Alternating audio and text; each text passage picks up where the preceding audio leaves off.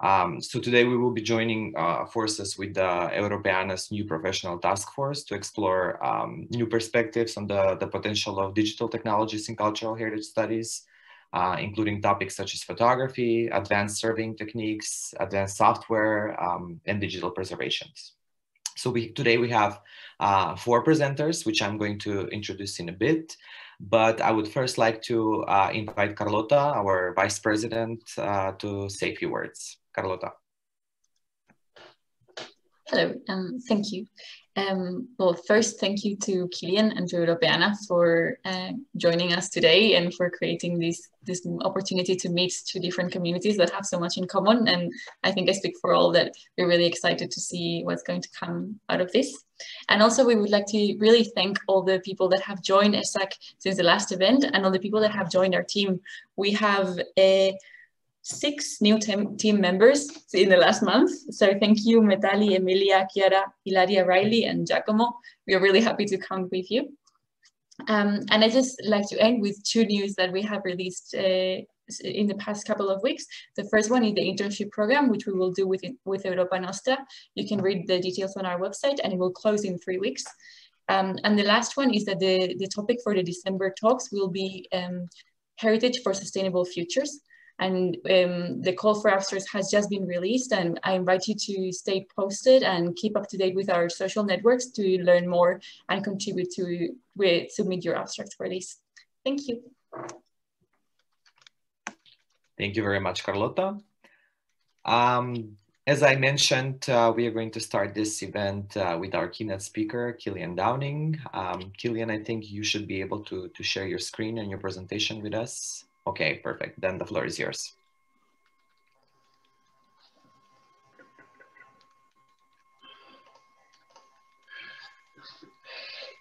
How's it going, everyone? Thanks so much, Philippe and Carlotta. It's an absolute pleasure to be here. And as you said, I think it's a kind of a melting pot of different voices and people. And this is really important. And it's kind of great that this kind of collaboration and kind of cooperation is taking place. So I nearly had a meltdown about 10 minutes ago, and I thought I was going to be late. So thankfully, I'm not. I'm just going to switch over to my own notes here. Just 1 second.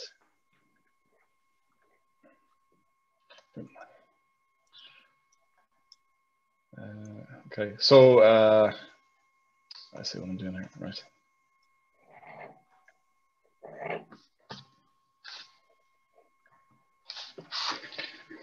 My name is Kilian, and I am an archivist in Dublin City University Library. I have been a voluntary counsellor with Europeana since December 2018, so I'm quite new to the whole initiative. But fundamentally, for me, Europeana is about kind of connecting individuals, organizations to make their digital content available online. And very much for Ireland, where I'm based, it's been critical that all the kind of different types of galleries, libraries, archives, and museums are able to kind of federate and have a kind of a consolidation of kind of knowledge that's kind of shared, not just to Europe, but around the world.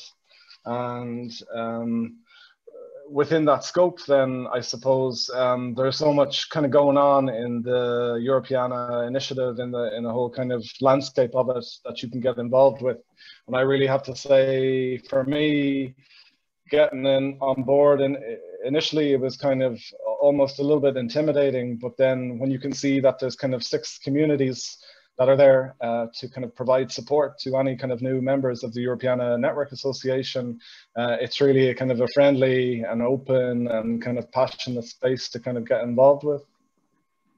How I got involved in Europeana initially was just connected to a story. I had, in my family, there was a kind of a World War I memorial plaque that was connected to, I'll just fast forward to it now, to this gentleman, Thomas Nagari. And we had this memorial plaque in our family for decades, and we didn't know who Nagari was. And what you can see on the right here is the kind of the bronze memorial plaque that was given to any kind of next of kin of any kind of personnel that were kind of killed in the First World War. So I put this up online. I put this on the Europeana 1914 to 1918. And it was there for a year or two until the descendants of McGarry spotted the name, they spotted the plaque, and they were in Australia, and they connected their kind of family all around the world in kind of the UK, in Scotland, and they were able to kind of make contact with me so that my family could return this kind of this plaque to them. And like, this is, you know, really was a kind of a clincher in terms of how important Europeana is, that it's kind of evolving into kind of a home for our collective memory. And on that basis, you know, there's so much more that can come out of this as people are kind of connected. So that was just some of the newspaper kind of articles about it. But in terms of just one object having so much impact, because the family of McGarry, they never had a body to bury. He went down with the ship, and this was kind of a tangible artifact that they could associate with their grandfather.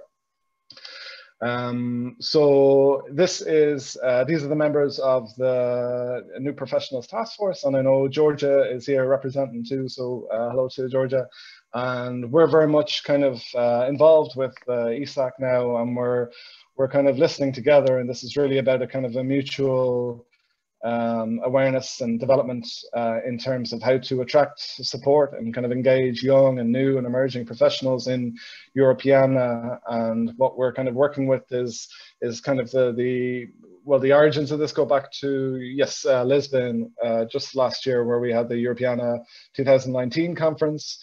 And what kind of came out of that was really a recognition that Europeana and the Network Association could do a whole lot more in terms of being open and inclusive and relevant to kind of young and new and kind of emerging professionals, and regardless of, you know, what their background is or what kind of field of study that they're interested in.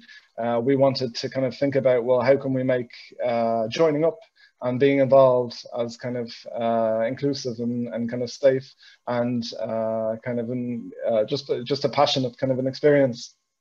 So we've been working with a number of organizations throughout this year during COVID and that. So it's been kind of a challenging time, but nonetheless, I think a lot of people are kind of happy to you know, get involved and chat and kind of collaborate. So I think, especially now, never has there been such a good time for kind of people and organizations to come together and just chat and talk like we're doing right now. So there are a few of the entities that we've been kind of listening to and looking at kind of maybe relevant approaches that we can take back to Europeana. And one of the approaches definitely is ESACH Talks and the other ESACH activities, which really are kind of going out of their way to say to kind of new professionals, you know, we hear you, let's make this happen. And out of that then comes new energy and new focus and then new meaning. So we very much want to kind of work with ESACH and these other organizations to kind of continue that and kind of maybe review our approaches all the time and kind of taking a check, a self-check in terms of like where we're coming from and what our kind of perspectives and privileges are. And yeah, so I think that's the last slide. That if there's any questions or feedback or comments, feel free to get in touch. We'd love to hear from anyone with any type of question, and the door is very much open if you want to kind of get involved. And I'll send a link now just to the Europeana Network Association if any of you haven't joined up already, and that's it. So thank you. Thank you very much, Killian. Any questions maybe for Killian?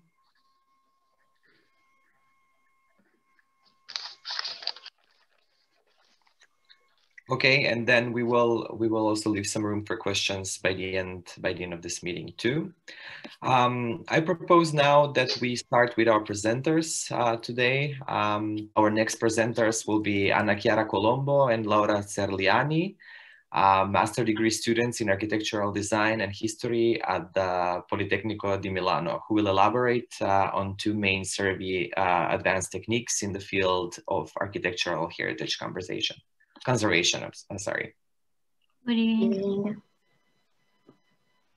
I will share my screen. Yes, please.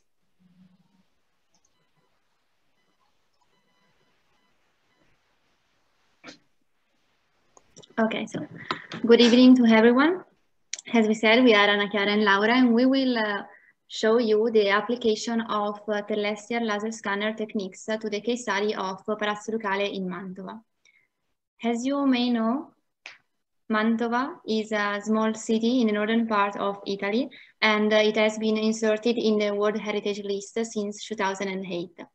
Palazzo Ducale, as currently constituted, is made up of many different buildings that are the result of a series of additions and alterations made over centuries to the original medieval structure. The Survey Advanced Techniques course at Politecnico di Milano focuses on the application of static and dynamic terrestrial laser scanner to the architecture of the palace. The main aim of this research was to use the 3D survey, the two-dimensional metric data that we need in order to develop in a later stage the preservation project. The static terrestrial laser scanner requires slow acquisitions with high measure accuracy and also high resolution. We used and applied this technique to survey just a small portion of the palace that is Palazzo del Capitano.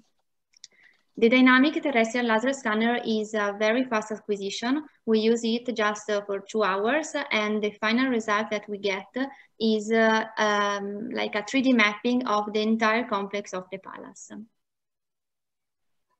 As you may know, the terrestrial laser scanner is a technique that uses laser light to take and to get measurements.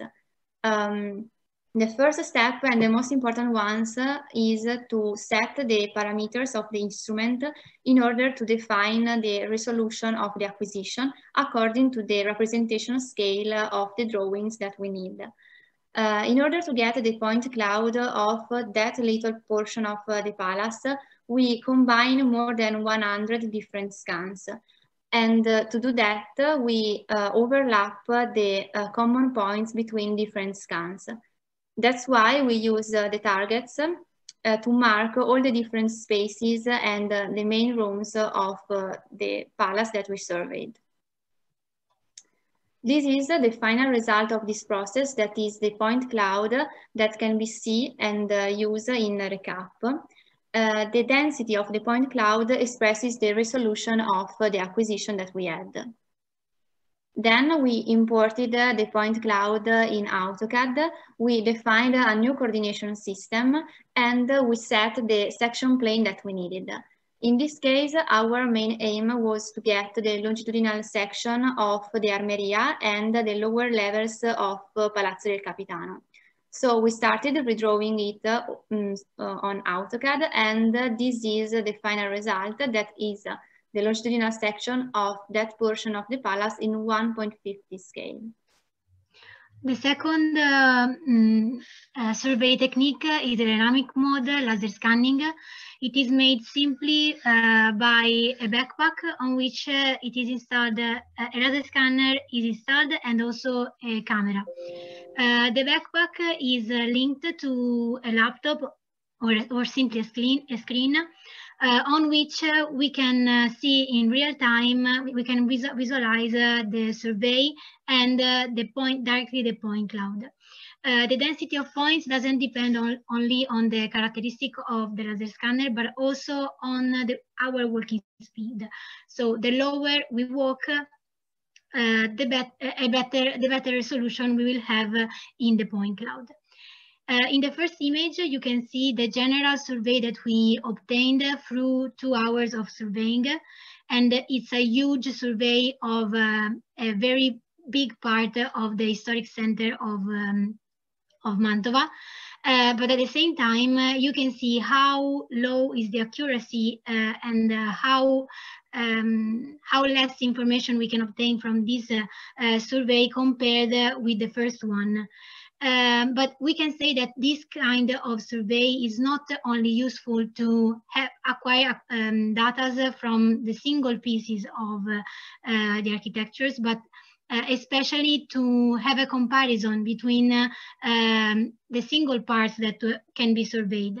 And you can see here how we elaborate the data and how it is possible to compare, for example, the different heights in ground of the single parts of Palazzo Ducale. That is a very, very complex heritage site. So if we need to do some, to say some pros and cons of the static mode and dynamic mode, we can say the static mode is very useful in architectural scale and survey, but at the same time, it needs a very long time of acquisition. On the other hand, the dynamic mode is very fast and very useful to have a general image of a space, a place, but at the same time, we cannot apply it in every single field of architecture because we have a limited range of accuracy of this kind of survey. So thank you. And maybe what we can think about is that, do you think that these kind of techniques, maybe they can have another work of field, and maybe they can be used in a different way in cultural heritage management, because they are very big, important achievements in technology, but maybe we can also propose other field of applications. Thank you. Thank you very much to both. Our next presenter will be Seren Yücel, who is an architect and master student specializing in BIM heritage, BIM architecture and facility management. And she will explore the relationship between digital design, concept BIM, and architectural heritage. Thank you for introduction. Good evening. I'm sharing my screen, I hope. Yeah. Yes. Okay. You see it? Yes.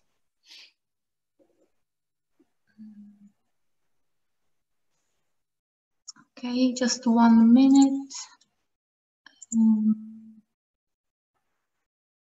Okay. Good evening. For the ones who are not architects or who doesn't know about the concept of BIM, a small introduction. It is a digital design concept derived from ISO standards and working with softwares like ArchiCAD or Revit. And today I will talk about exploring BIM for heritage. Today, BIM is a norm for many countries, due to its efficiency in construction workflows. But just recently, it has started to become promoted for built heritage. So I'll try to share with you with my recent research about this. What are the possibilities of BIM to enhance our built heritage? So like all the other digital design tools, BIM also comes with its own potential. Like in 1990s, computer-aided design introduced us complex forms and parametric design. BIM also did the same from different aspects. So at this point, it is really important to understand these possibilities to take advantage of this technology for enhancing in a better way to our historical buildings. So I made these 5 points, which I think are really useful to integrate this technology into built heritage. First one is integrated model, BIM. Sorry to interrupt. I don't think we can see, we just see the first slide of your presentation. You don't see it, or? I only see the first one. I'm not sure if the rest. Okay, let me try to correct. Do you see the PowerPoint?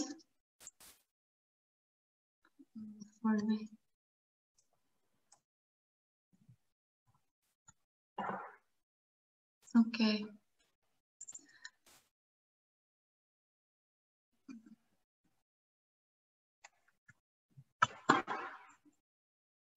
Now you should see.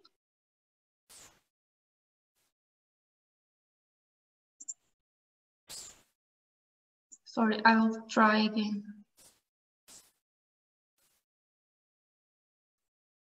I think if you keep it maybe like this, we should be able to see through the presentation. Right now, do you see? Yes. Okay, I'll keep it like this then. Thank you. Okay, this was the second page that I talked about, is CAD technology and BIM. And we come to these 5 points. The one, integrated model. BIM being an integrated model with all the services of a real building, like plumbing to mechanical system to structural. So it brings lots of potential in architecture, but also for our historic buildings, the ones which are used today, for example. It's really useful to optimize their management, maintenance, and protection also. My second point, you see the slide? Yeah. It is about more about modeling of built heritage. It's about families in this BIM concept, which are the smallest components. They are parametric and adaptable.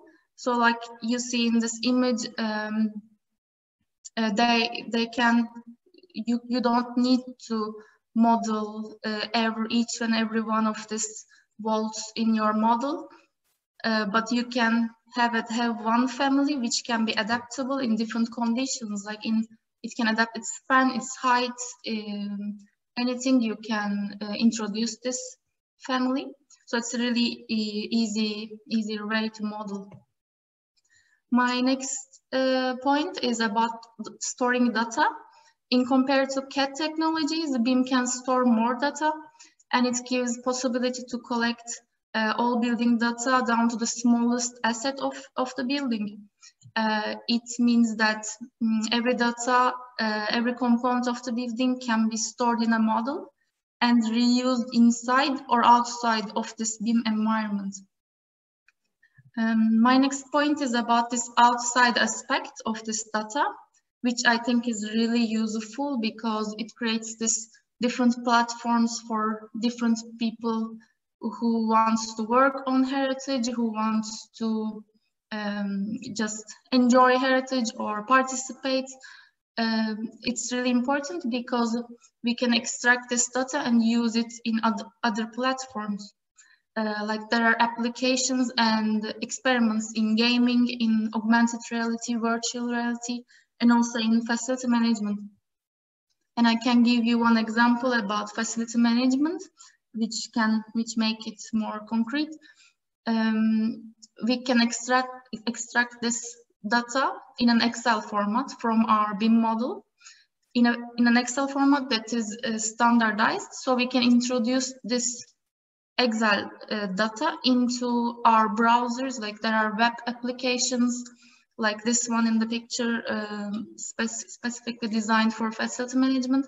So in real time, we can see this PD on our browser with all the assets and all the data we acquired from our BIM model directly without doing anything else.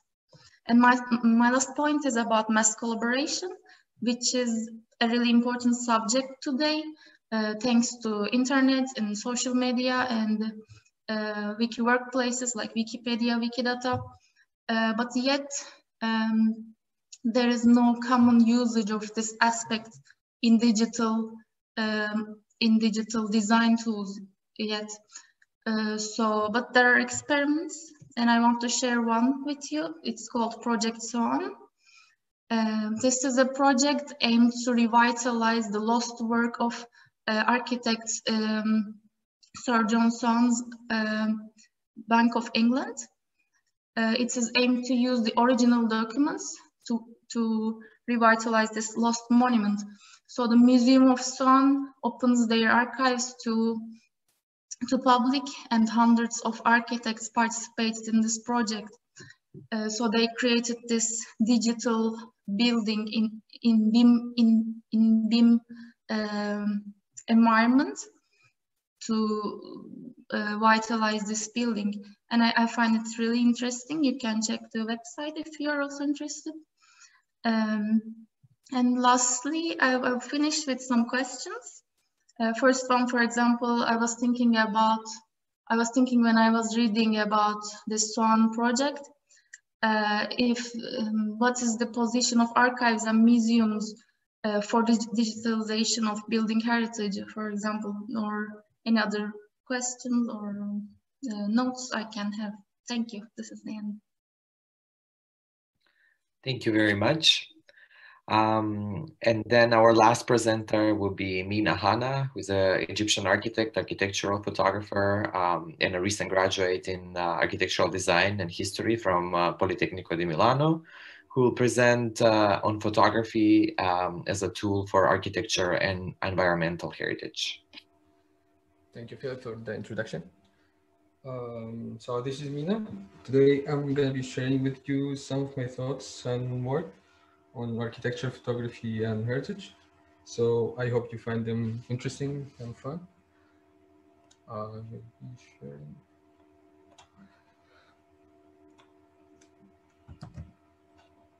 Can you see?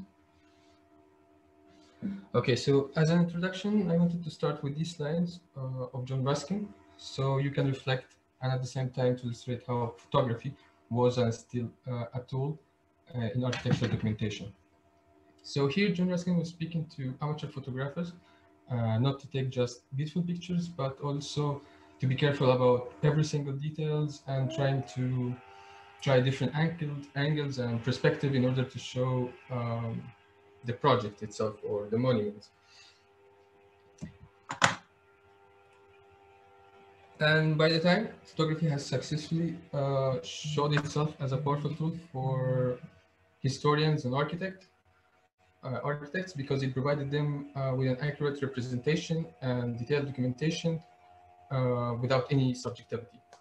So for example, this guy you see now is Violet Leduc. In 1847, during the restoration project of the Notre Dame, he asked for many photographs to emphasize the restoration works and evaluate the improvement of the process. And I remember last year, when the fire happened to the Notre Dame, my Facebook page was full of people sharing renders and images, how they imagine the new Notre Dame. Photography also expanded the scope for people to discover other styles, traditions, and cultures, as the case, for example, in Egypt, with pyramids and sphinx, all that stuff. But the thing is, in Egypt, we don't only have pyramids and monuments and temples, we also have... I'm sorry to interrupt, Mina. We have requests if you can please zoom in on the photographs and if you can speak a bit louder so the people can hear you. Thank you. Is it better now? Yes, thanks. So in this page, it's the entrance, one of the monuments. During the Mamluk period, the art reached its peak, and they delivered to us one of their masterpieces, Sultan Hassan Mosque, and this is one of its entrances. The other one is some of my works, how I use photography in order to show architecture, heritage, or culture. So, for example, what you're seeing here are 3 different minarets from 3 different eras in 3 different styles. The one on the right is from Ottoman, Fatimid, and Mamluk. And the other project is a series of street views to showcase the urban situation in Mantua through the architecture composition. Not only that, but during the COVID, when the COVID started, I wanted to show how the pandemic affected not only the people, but the city as a public space. Well, at the same time, I didn't want to be just an individual working on all that.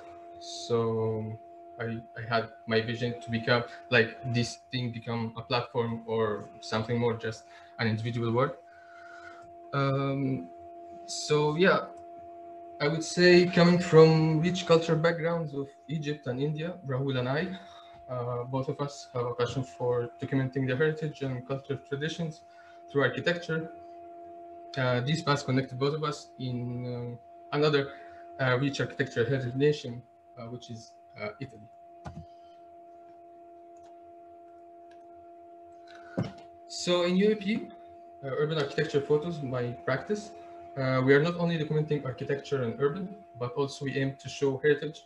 And I mean here, cities, urban spaces, architecture, traditions, and culture through photographs. Because we believe in sharing knowledge, it's not only about research articles or data analysis. It could be art as a simple photographic images. I also think this process, it makes it easier for people from other professions to absorb or know more about their heritage. And we have examples like travel bloggers or travel photographers. They aspire to make people travel and see other cultures through photograph. So why we don't do the same with heritage and make it easy for people to know more about their heritage or history or such things. This is another project I was doing for Aldo Rossi, and now my friends, for example, in Egypt, they know this is a cemetery. So yeah, I think in today's world, photography seems to be an attractive medium and tool. So it's not only about architecture, showing and documenting architecture and heritage. It could be something else that you're using in your profession.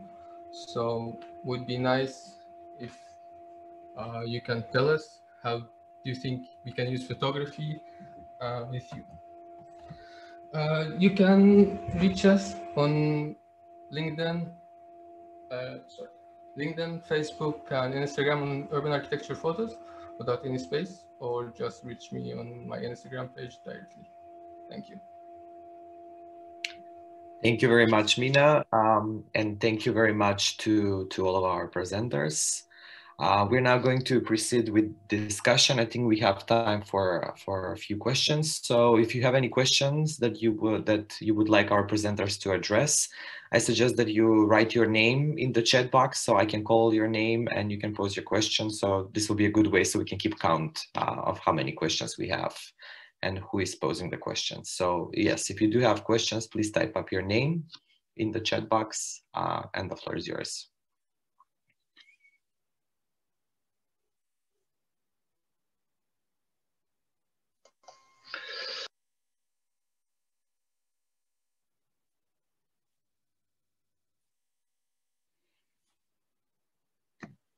Hello.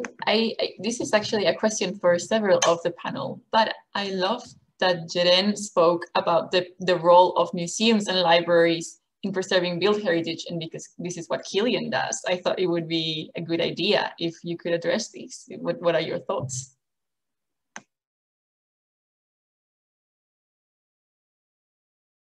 Oops. Carlotta, I missed just the beginning of that. You couldn't just repeat what you said? Yes, sir. So it was Jeren at the end. She was speaking about this project in which a museum was sort of replicating a building that had been destroyed. And she opened the question of what are the roles also of libraries and museums to preserve this built heritage, which doesn't fit in the museum, and how we can see this. I thought it could be interesting that you probably have some point of view on this. Yeah, maybe a little bit. I think it's just, I suppose, thinking about my own perspective being in Ireland, there's a lot of built heritage and different types of buildings that have been kind of used for chapters in the past where there has been kind of trauma and violence and conflict. And some of those buildings are becoming kind of centers of learning and remembering the past, not celebrating, but like remembering the past and what happened and what maybe, in some cases, what atrocities happened.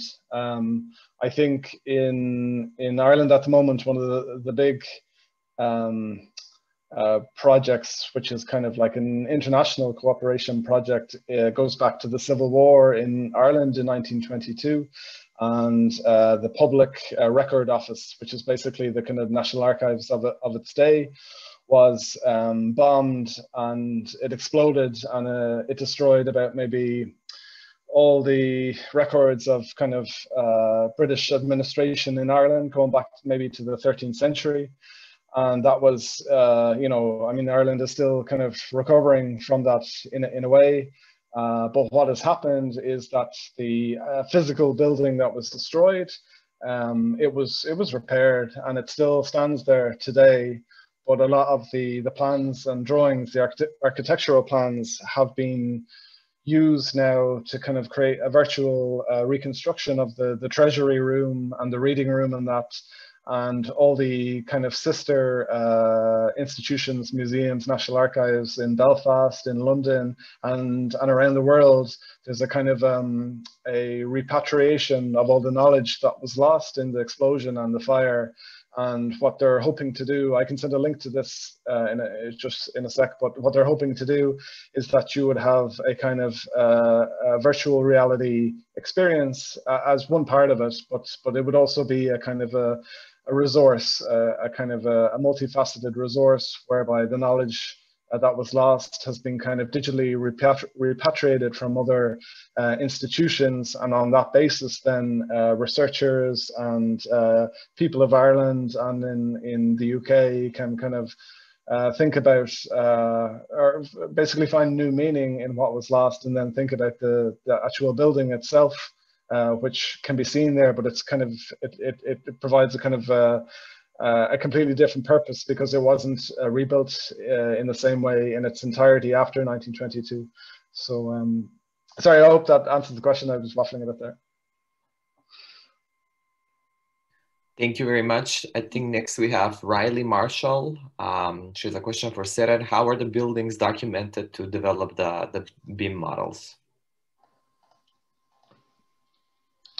With any kind of survey, you can have that information about the existing building with laser scanning, like Laura Chiara was explaining with those methods, or with traditional methods. With any kind of method, you can have the data and then you can work on it in these softwares, working with BIM principles.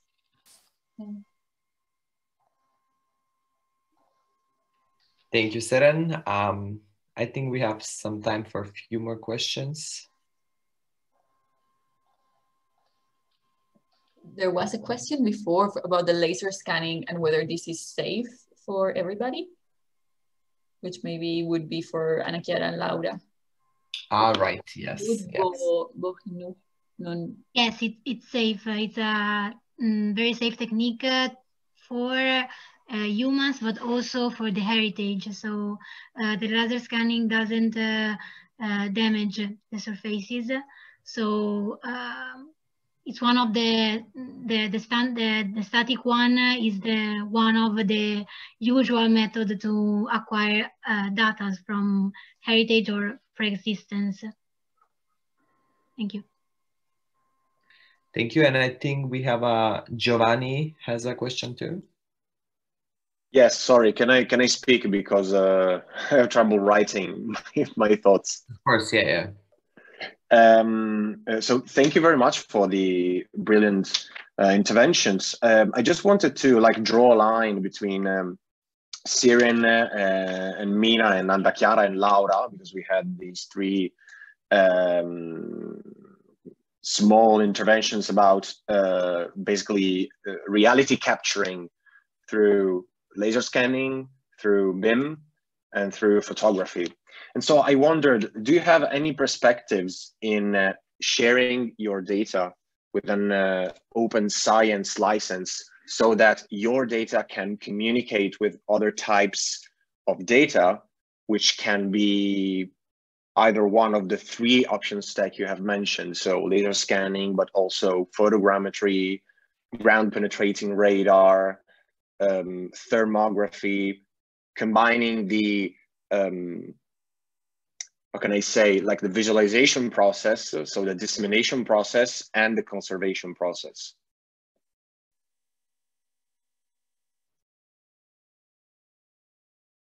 If that makes sense. I think it's probably more of a question for Seren, probably, because maybe BIM is more suitable for this kind of shared approaches in which you're shared your data sets. And if maybe Europeana can be a good platform to host such kind of a project. Yes, I think, yeah, good question. I believe there are lots of experiments happening. I'm constantly searching for it, but there is not just one option, like one place that we can share, that there is not one platform. There are things happening. For example, people are trying to create some libraries just devoted to this historical BIM objects, which everyone can, because creating these families, these objects is kind of, it needs some kind of proficiency, but to use these softwares, you don't need that much proficiency. So with these libraries, by sharing it, by putting it on open source, everyone can use this objects, and it can create easier modeling process, for example. Thank you, Seren. I think we have the last question from Yvonne, who is asking, Seren is also for you. Would you say it's difficult for someone with a CH art historical background to learn how to construct HBI models and input data, and where do we begin? Actually, I don't know, because I'm aware of this technology since, I don't know, 9 years. So it was like, I don't have any idea. I didn't learn it recently, so it was gradual learning. But I can't make more comments, I think. I don't know. Okay, thank you, Seren. I think that marks the end of our meeting. I don't know if Carlota, maybe you have any announcement or anything to say? No? Good. Okay. All right. Thank you very much to our presenters, to our keynote speaker. Thank you for everyone that helped in the realization of this event. We hope to see you soon next month. Please let us know if you have any questions, and see you all in December. Bye-bye.